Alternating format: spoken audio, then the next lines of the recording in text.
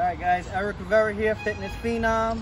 I'm going to show you guys 4 different exercises you should be doing if you want to get started in your calisthenics journey. Whether you started already, you want to improve, or you're new to the game, you don't know exactly what to do, where to start, I'm going to show you guys these different exercises and some progressions in regards to those exercises that you guys can do in order to get better and in order to get started in calisthenics. So, check it out. Alright guys, first movement you want to have, you want to introduce into your training, pretty straightforward, very common, is the pull-up. Right? Most of you have seen what a pull-up is, where you grab onto the pull-up bar, you pull yourself up, turn on the bar, and you come down to a dead hang. Please stop. Right? The primary movers when you're pulling, when you're doing pull-ups, are your lats, your biceps, and your forearms. Right? There's a bunch of different grips you guys can use if you have the benefit of using a ladder like this. So in the ladder, you have this out here, monkey bars. Awesome, beautiful, because then you can work on different grips. You can work on narrow grip pull-ups, wider grip pull-ups. You can go super wide with those pull-ups, right? And then if you have a fat bar like so, then you can do fat bar pull-ups, right? Which you're gonna work more on those forearms, right? You also have chin-ups, right? Which is palms facing you, right? That's gonna require more bicep than lats. So when you're doing chin-ups, palms are gonna be facing you.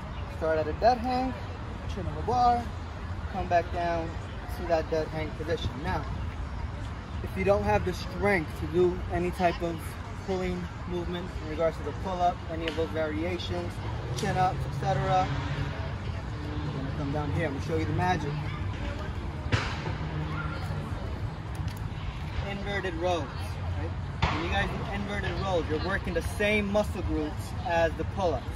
Right? Your lats, your biceps, your forearms, your grip, etc. Right? Unlike a pull-up, you're not at a dead hang position. You're not pulling up your entire body weight, but it's still a pulling movement. Right? Inverted rows on a bar. You're going to pull yourself up, touch the bar, and come back down to that dead hang position. That right here.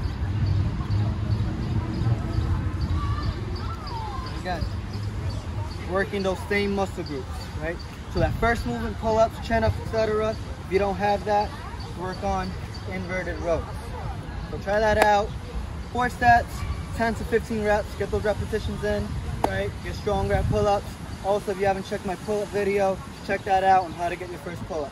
All right, guys. Second movement you want to introduce into your routine. Dips, right? These are going to be done with parallel bars or dip bars, like so. Right? So for your dip, you're going to get on the dip bar. You're going to hop up, depending on how high the bars are. Ideally, you want to keep your feet together, from knees down, your feet together. However, when you dip down, your feet are going to touch the floor. So if the dip bar is low, bend at the knee. Right? You want to work full range of motion. So you want to go all the way down and then press back up. Just like so. Down and up. Now, the primary movers when we are dipping, your triceps, right, and your chest. So we're working chest and triceps with these dips. Now, if you don't have dips, you can work on negatives. Okay? The way you do that, you jump up, right, and then as best as you can, control the negative portion, the eccentric portion of the movement until you're all the way down. Feet back on the floor, come back up, and then control that negative movement back down. Again, as slow as you can. Get some reps, some negatives in if you don't have dips. If you do have dips, get those reps in, build that chest, build those triceps, and get stronger at those dips.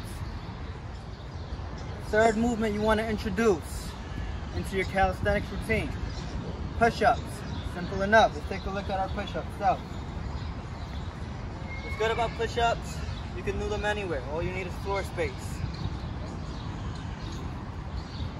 The way you set up for a push-up, you want to stack your joints. So when you set up on the floor, your wrist is under your elbow. Your elbows are under your shoulders, creating that nice straight line. So stack your joints. You're going to keep those feet together. Right? Stay nice and tight. Create that straight line. Make sure you're not hiking up. Make sure those hips are not coming down here. So we're here. Right? you always want to work that movement in full range of motion. Meaning you want your chest to touch the floor, and then when you press back up, you want to be locked out. So we're here, nice and stack, chest to floor, press up.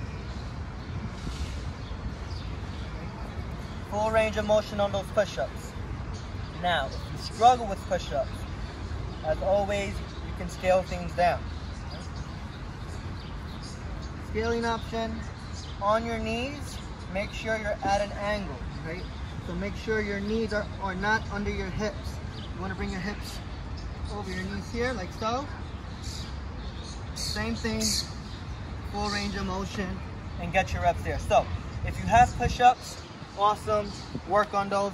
If you don't have push-ups, you want to get stronger with those push-ups, scale it down to those push-ups on your knees. Now, these will also help with dips, right? So if you're struggling with dips, those same pushing muscles are going to get strengthened with the push-ups to help with those dips. So again, that's your chest and those triceps, right? So get your push-ups in, get your reps in. If you don't have it, scale down to your knees and get those reps in so you can improve those push-ups. Movement number 4, right? Lower body, squats. So we've been working on upper body a lot. Now we're gonna go and work the lower body. It's very important. These are your foundation, your legs, right? So for your squats, feet ideally about shoulder width apart, your toes slightly pointed out. You don't want your toes pointed forward. You don't want your toes pointed outward, right? You're gonna keep your head up, chest up. You're gonna sit back like if there's a chair or a bench behind you. So as I sit back, I'm keeping my chest up, full range of motion, what we call ass to grass, all the way down, as low as you can possibly go, and then stand back up. All the way down, back up. Front of you, down and up, right? Everyone can do squats, right? It all depends on your level of mobility if you're struggling with those, right? Whether that's ankle mobility, hip mobility, etc. If you have those issues, that's something you're gonna have to work on. Otherwise, get your squats in, add them into your routine, right? So that's pull-ups as your first movement, dips, your second movement, push-ups, your third movement, of course, squats, your fourth movement. That's a full body workout in regards to all those movements. You're pulling, you're pushing, and you're working the legs. At the same time, all of those movements required midline stabilization, so you're also working your core without necessarily isolating your core. So there you have it, guys. Hope this is helpful for you guys. If so, like, subscribe to my channel, follow me on the gram, FitnessPhenom21, show some love, and let me know what you guys think on the comments below.